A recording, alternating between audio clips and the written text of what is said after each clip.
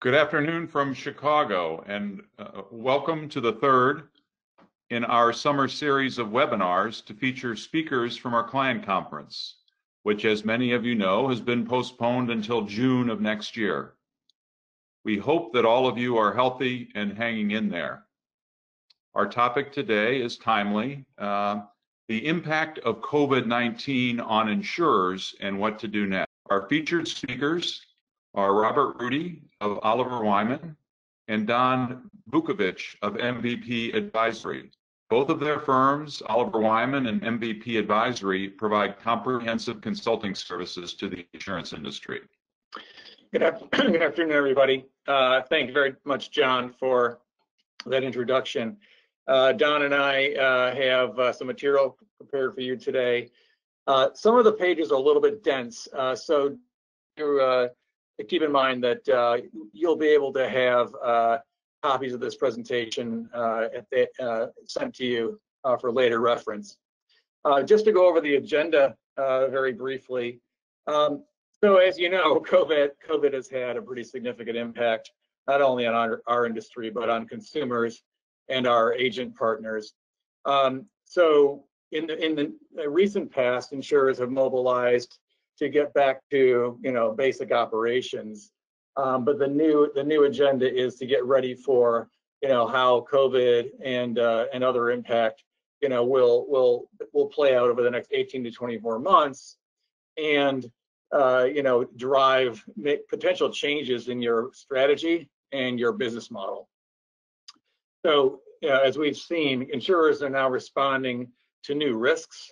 They are scrambling to adapt to new consumer behavior and new channel preferences, especially for digital engagement, and thinking hard about what's really core to their business and how will they operate differently going forward. We also have a couple of case examples we'll show you, which illustrate how clients of ours are adapting to this change and are moving aggressively in this time of uncertainty. This illustration shows how COVID will have significant impact on the economy and our industry for many years ahead. You could argue we're somewhere in the middle of, or probably the beginnings of phase B here, where there are some gradual reopenings. Certainly stay at home and remote working is still the norm, with limited opportunities to engage in large groups, and with a number of waves probably occurring. The big question is, when does phase C start, right? Containment. And how will we operate differently? And if you look at some of the key challenges and issues, not only for our industry but others, it seems that we're all focused on operational resiliency and flexibility, right?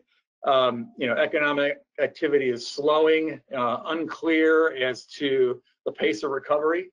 This one has major impact on our customers, be they commercial or consumer customers. New risks are emerging, certainly cyber fraud, third-party data access, and certainly as you have a remote workforce, that's exposing your company to these risks as well. As I mentioned before, with this uncertainty on where consumers will be, how they'll be behaving, and how our agents and brokers will be interacting with us, we probably need to take a hard look at operating models, how they will change going forward, and our strategy. So again, operational resilience. How flexible is your organization, right? How quickly can you put in new pricing, new policy terms, change your underwriting rules, and actually plan for multiple scenarios going forward? Oliver Wyman did a survey last month. I don't want to drain this slide, but I think it was telling when we look at what senior executives are saying. Guess what? We were actually able to move a lot more quickly than we thought, right? So maybe we should adapt this speed as the speed that we need to operate going forward. There are some things we were doing in the past that were not so productive. our sales reps in some cases are even more effective now that they're not traveling on the road. So there are some. I guess this has been a shock to the system that has caused companies to take a look at what's really fundamental to our business, and also I think probably put more new emphasis on that old skill of scenario modeling, right? Because we don't know exactly how this is going to play out, so we need to have different plans in place for different scenarios.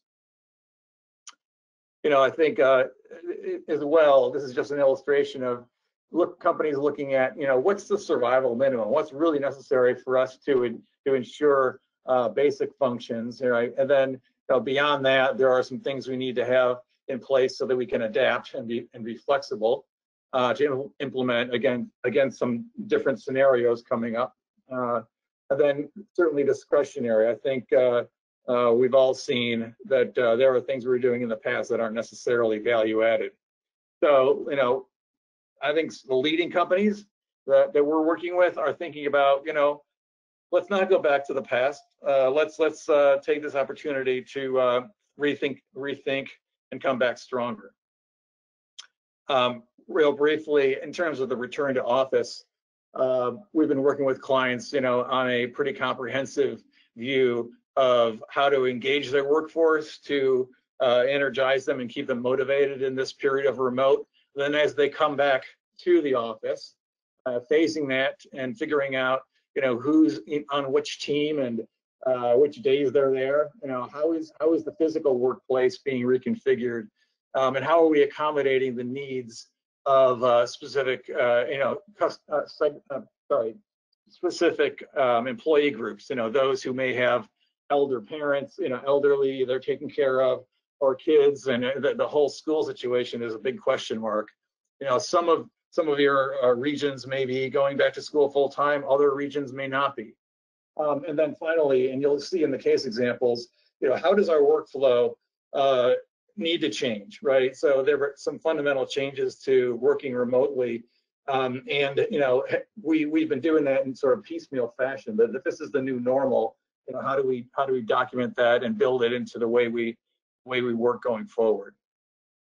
So I think those who are simply returning, planning on a return to work under the old model are potentially missing an opportunity to really rethink the way they operate and potentially serve customers and the channel more effectively going forward. And just an illustration on, for example, the distribution impact. Working with a carrier right now who had a plan to automate life underwriting and add more straight through processing. That plan was kind of on the shelf. It was going to be put in 2021. Well, guess what? They pulled that off the shelf and are putting a lot of resource into accelerating their non-medical underwriting processes for in this case a term book of business. But again, agents are looking to interact differently with customers with a lot less face-to-face contact. I'm sorry. And then the whole physical presence of delivering paper for signature and all that. I mean, if you were working on that, you probably are finding that's a higher priority than it was, in February, let's say.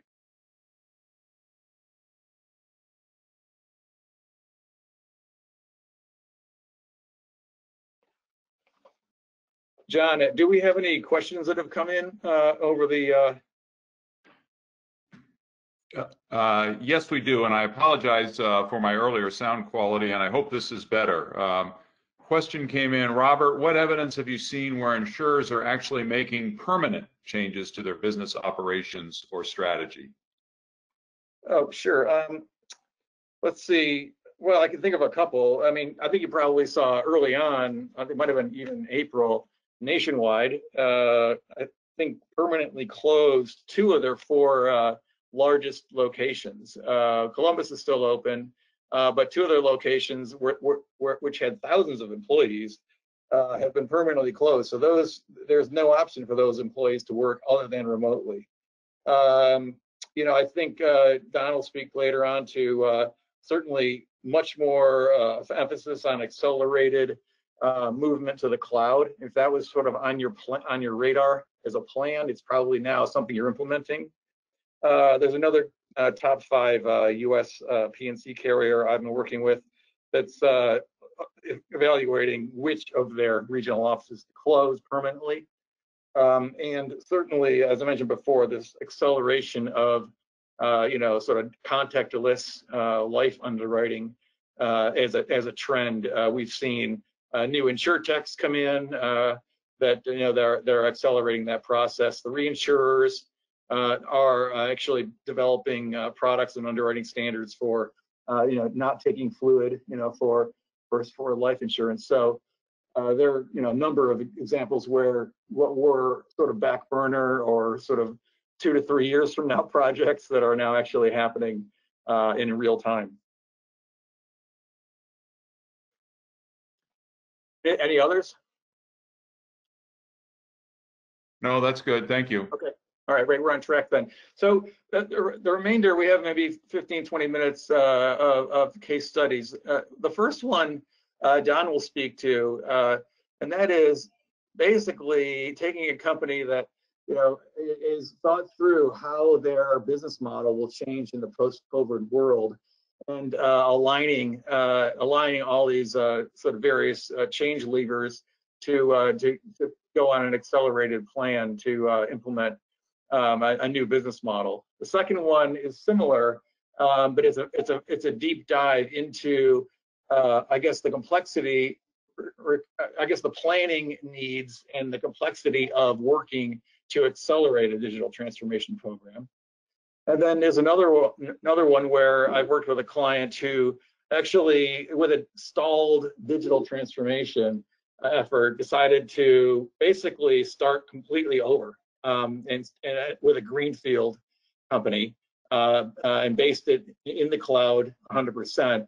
And they were able to roll out new products from scratch in about a 10-month period. So 3 case examples for you. Hopefully we'll provide, I guess, some practical views on how companies are dealing with the response to COVID. So I'll hand it over to Donn. Great, thank you, Robert. I appreciate that and appreciate everyone who has joined us on this webinar. The first case study, just a quick background, really focuses on what Robert talked about, that holistic viewpoint and multi-dimensional planning process. And the client that this is about is really in the P&C area, but we're also doing the same type of effort over in the life and annuity side. So the process can be handled across both organizations or both types of industries. The key here really is around a very focused approach to take a look at all the different levers within the organization at a high level and really do some horse trading around the impacts in a very quick, agile way to get through the update of tactical and strategic initiatives that need to happen as response to COVID, and really looking at the key impacts that have happened in regards to COVID and pandemic world onto their operations, and then formalizing it into what our expectations are from a financial projections that have been developed by the client, not only for the near term, but also the longer term. So when we look at this holistic multidimensional, what we're talking about are really 11 key levers that we focused on to create impact statements overlaying COVID and its impact on each of these components. We asked the senior management team to create an impact statement with their team as to how this will impact them today, midterm and longer term into what they need to do, and more importantly, how does it modify or change the vision of what they're having. And then together bringing it back and understanding if agency has 3 primary items that they need to take care of to stay ahead of the game in digital and digitization, also understanding then the impact it would have on the other 10 levers and their plans. So that multidimensional approach is critical. And an example, very simply, is one of the aspects that they came up with is cybersecurity was a product that was growing and needed to be impacted through COVID, not only in the current product set, but due to the remote customers taking a look at that product and then pushing that out farther. That impacted both the pricing models they had, the product mix models, and their distribution to digital. Of course, it also had impacts on how they're going to manage the claims and the exposure that are coming up. And working through the organization specifically with just that example that was driven by product, we could understand the implications across all the different organizations that it would have on the profit and on the operations. When we looked through that and we walked through each one's impact vision statements, we compared them to the initiatives that they have going on, as well as new initiatives that we came up with, and looked through a prioritization process as far as impact into the organization, both impact on the customer, the organization, and the profitability. And we the team quickly got to a point where there were 15 immediate ones that had to happen quickly. And that was everything from remote workers and making sure the secure environment is happening, to HR-related cultural aspects to support the remote worker, to the customer. Those were low-hanging fruit that needed to happen immediately. So we took those and started off directly on those quickly. We also then were able to take the other items and start to prioritize them into high, which is high impact, high need, all the way to low. And the critical nature of this, people wanted as a team to stop after we got the high ones done. But the fact of the matter was, by going through all of them, we were able to focus the organization on the most critical and really reduce the conversation or churn on the items that were focusing on the low and medium items that will not be worked on during this time frame. They can become up later on, but that's really all it has to do.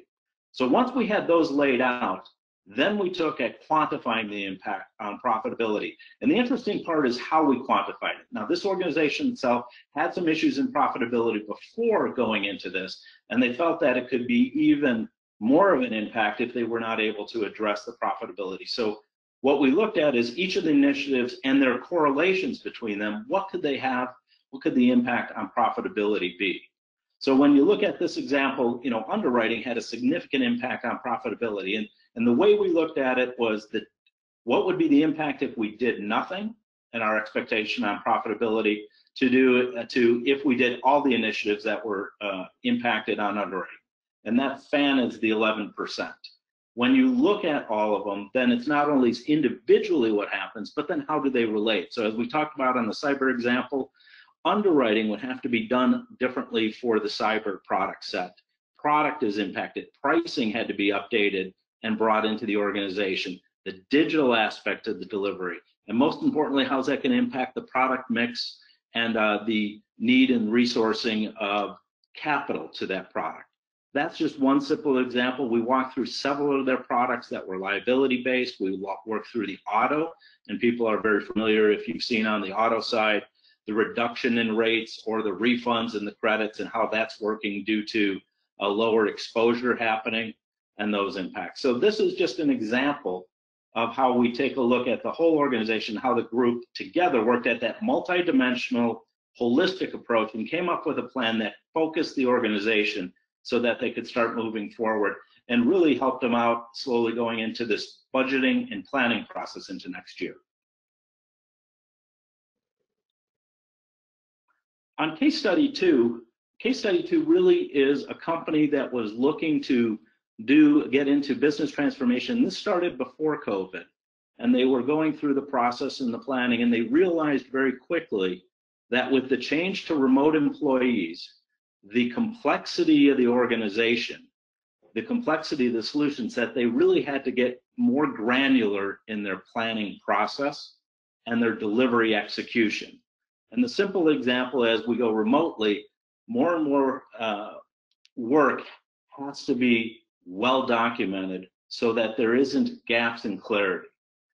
The first thing we did is look back and very quickly get to the three drivers that people could walk around and continually use in understanding when they're making decisions. Number one was making sure that they unshackle the top line growth. They have to get rid of their products, put a new set of product in that can be flexible and agile to the system, that can be easily designed and easily implemented. And that was critical to the organization. The expense reduction in the manual, going through all the manual steps in underwriting and claims that were making it difficult to service a client in the digital environment became critical to the organization to reduce. And finally, what came out which was not on the original plan that they have, was really looking at the strains of controls and compliance that the pandemic is putting on the organization, as well as the regulatory frameworks that are coming out and how they're impacting the organization, how to put that into the project and into the transformation so that it comes out more automated and effective. From there, then, once we understood what that was, the levers that really were critical on the project and the replanning were easily identified. It was moving to a customer-centric model versus the channel-centric model. Once again, looking at that harmonized product structure so that they can quickly and efficiently implement products, modify products, and adjust to the environment that's happening around them, not only from customer expectation, but external to the customers and their impacts. They needed to move quickly, much more quickly than they were to the digital user experience. They had it on the roadmap, don't get me wrong, they had it there, but it was, as Robert said, years out. How did they pull it in? How do you plan for it? How do you get it out there? Who is needed? And then moving from an automated process versus some of the manual steps that are also necessary people-wise. A little bit of some of the use of technology becoming in play, not significant, but enough to move it so that you can create that digital experience and not increase pricing. So, and finally, the flexibility. Everything had to be done very quickly and had to be able to be implemented quickly and modified. So those four aspects really had actions directly related to the plans that we were putting in place and the benefits. And with that, then we were able to take that and go through that discovery process and drive out the key questions and the decision matrices and get those down in detail so people can understand as they're working remotely, both internally and across the organization, externally to vendors, what is driving it, how to make decisions quickly. The sequencing became very critical so that the planning for people's workloads and environments and critical paths were understood so that, you know, as the flexible nature in which we are coming in, especially mid-sized companies, people work multiple different roles. They cannot in multiple different tasks. Many times they can't be pulled completely to be on this type of effort forever. So we have to make sure that it's sequenced to work in operations as well as implementation. Understanding the requirements, making sure those are well defined up front before people start executing in an agile type of format, building them up, even if it's, you know, running through, getting those pieces in place so you can continually update it. So these are the aspects, and then finally the resourcing. What is really going to happen to the people? This is more than just numbers. So going through that, we went through very detailed through a process that is, you know, very agile in nature, coming up with the catalogs, coming up with the requirements, implementing those. Moving to next is the plan, the integration impacts of the surround efforts. You know, what systems are being hit, what data is being hit, internal, external, what is new technology happening, moving to the cloud.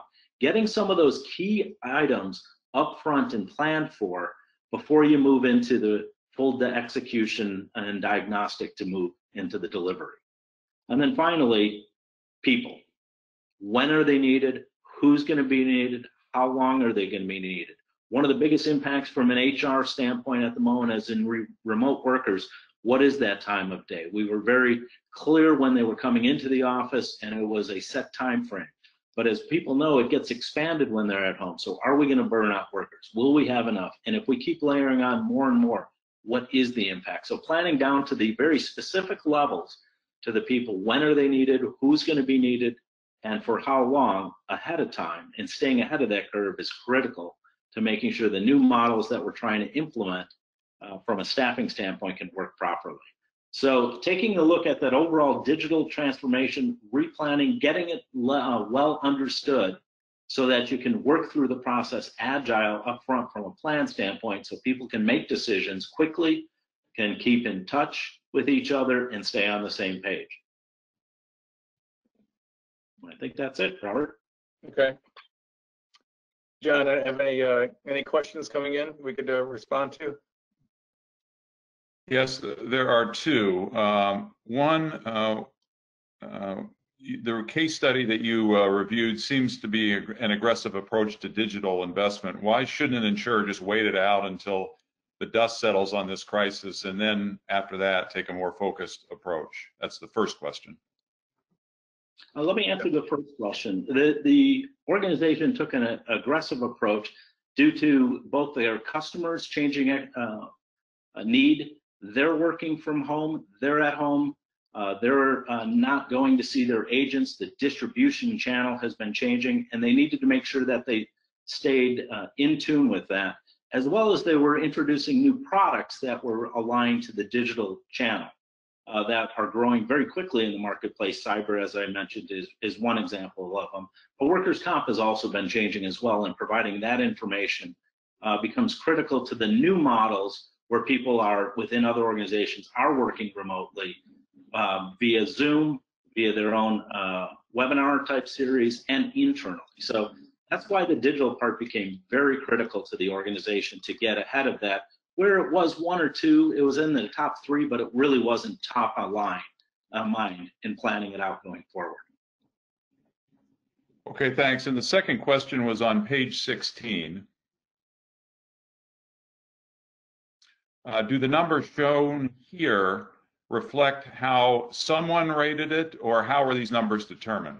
Yeah, a good question. This was actually rated by the group, the senior management team across all those 11 levers. So it was clear, it was not individually done, but this was a horse trading exercise, if you will, and a significant conversation, of which the side benefit is people understood not only what the one specific lever like agency going to digital was trying to do in the high area, but also fully understood the impact of what it would do to them from an underwriting standpoint if I was in the underwriting or product side, and what the impact is. So it was some horse trading and truly understanding the implications of not doing, and how it impacts the organization. So that's how we came up with that as an organization, and then was fully supported by the full management team. Thank you. Great. Yeah, and I guess I would just add, in terms of the go slow, wait till the dust settles approach, your competitors are, many of your competitors are moving ahead rapidly, and your customers, are probably not going to wait around. So to me, this is Robert. I guess when I think about it, I think you really need to get ahead of this, as opposed to wait to see how the dust settles. We mentioned scenario planning before, and again, in Donn's case studies, I mean, obviously there's a high, medium, low, and trying to understand, okay, well, if we do this to pricing, what does it do to product, and vice versa? I think that getting out there and planning for the future is sort of more important than it ever has been.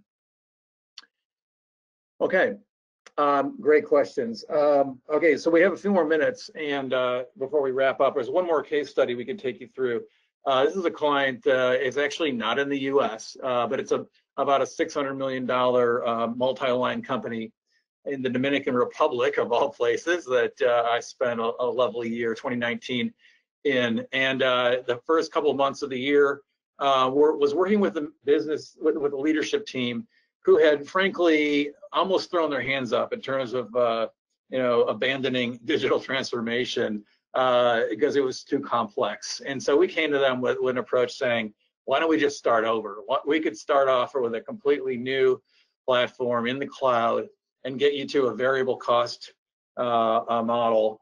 And so in the first couple of months was basically building the vision for that greenfield platform, building out a high-level architecture view, and a roadmap for building it out, as well as the investment case. So limiting the risk and managing this venture very tightly. We managed it almost as a startup, with a kind of venture capital approach. The new entity needed to prove its worth every 3 months and get new funding based on making progress. So we set that up in the first 2 months with the business case.